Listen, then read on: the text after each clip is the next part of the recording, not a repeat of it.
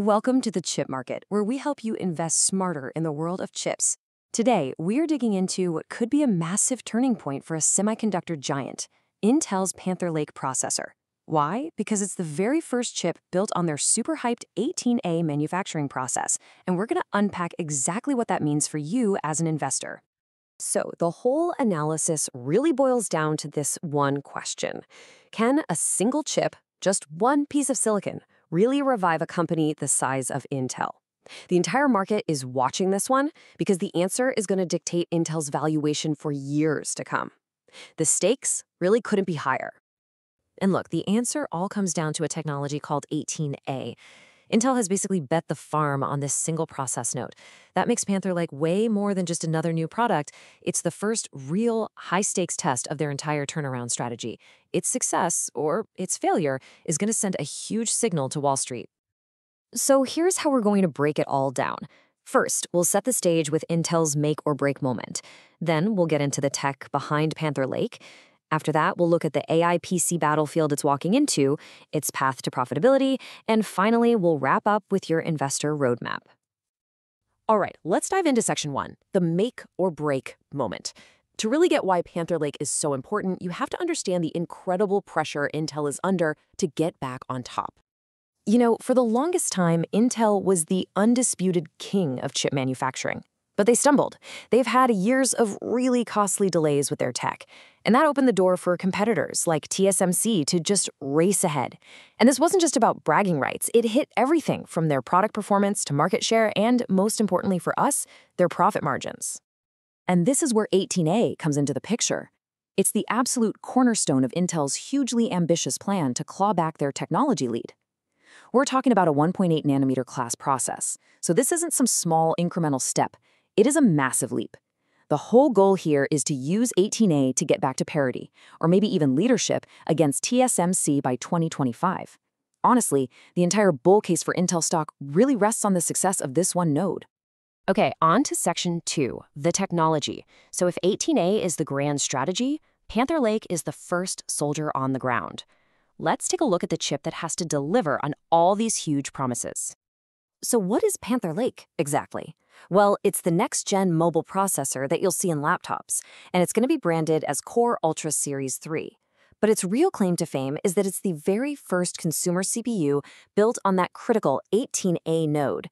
It's got a modern, modular design, chiplets, that combines brand new CPU cores, next-gen Z3 graphics, and a beefed-up neural processing unit, or NPU, that's built specifically for AI tasks.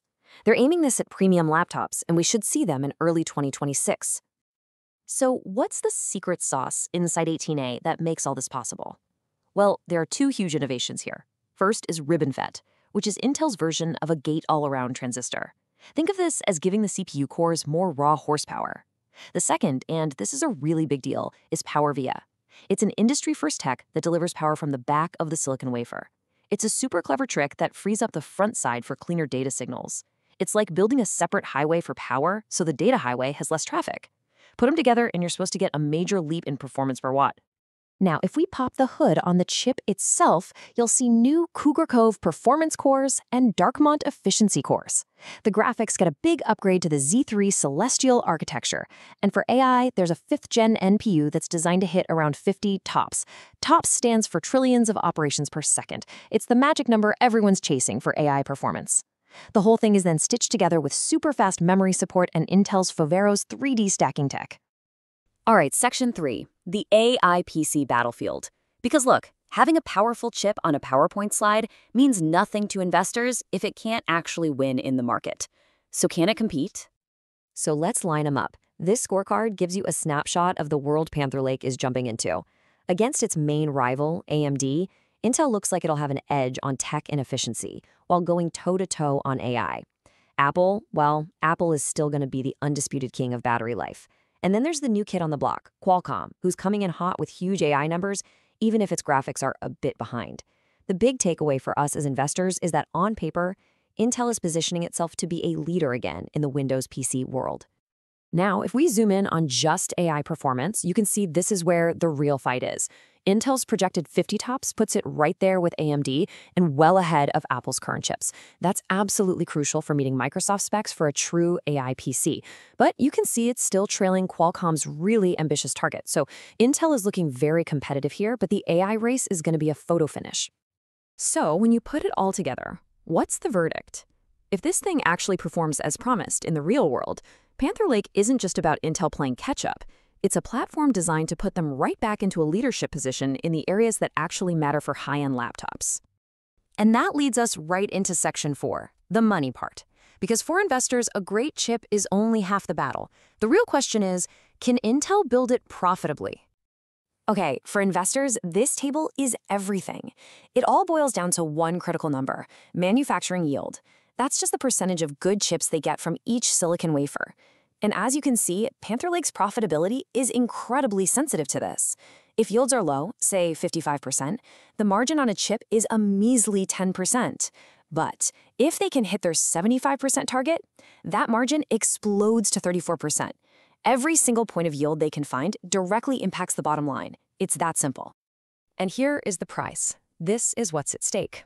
A successful ramp of 18A, hitting those target yields, could add 5 to 8 full percentage points to Intel's client division gross margins by 2027. At Intel scale, that's not just a little extra cash. We are talking billions of dollars in pure profit every single year. This is the financial leverage the market is focused on. So let's be crystal clear about the takeaway here. If Intel nails the manufacturing, this isn't just about one hot product. Panther Lake could be the spark that starts a multi-year turnaround for their entire PC business, driving real growth in both sales and, most importantly for shareholders, profits. All right, let's bring it all home. Section 5, your investor roadmap. We're going to lay out the key things to watch for, the biggest risks to worry about, and our final thoughts on the whole investment thesis. So what should you be watching over the next 12 to 18 months? Get your calendar out. First, we need to see chips actually shipped to PC makers in late 2025. Then comes the big launch at CES in January 2026. Right after that, the independent reviews will drop. That's our first unbiased look, and it could definitely move the stock. And through the first half of 2026, you have to listen to those earnings calls for any and all commentary on those crucial 18A yields. Now, on the flip side, what could go wrong? The bear case is pretty straightforward. Number one, and this is the big one, is that they just fail to execute on 18A. Any slip up on yields means delays, sky-high costs, and a massive hit to confidence. Second, the chip could just be fine. It could underwhelm in those real-world tests. And third, the competition isn't sleeping. Aggressive pricing from AMD or a surprise knockout from Qualcomm could wipe out any advantage Intel thinks it has. And that brings us right back to the ultimate question. The bull case is compelling. The tech looks great, the competitive position looks strong, and the financial upside is huge. But the bear case is just as powerful, with execution risk written all over it. So is Panther Lake the real deal, the start of Intel's comeback? Or is it going to be another false start in what's been a very long turnaround? The next 18 months are going to give us the answer. To stay on top of this story and get more deep dives into the semiconductor space, make sure you like this analysis, share it with someone who needs to see it, and subscribe to the Chip Market. Thanks for watching.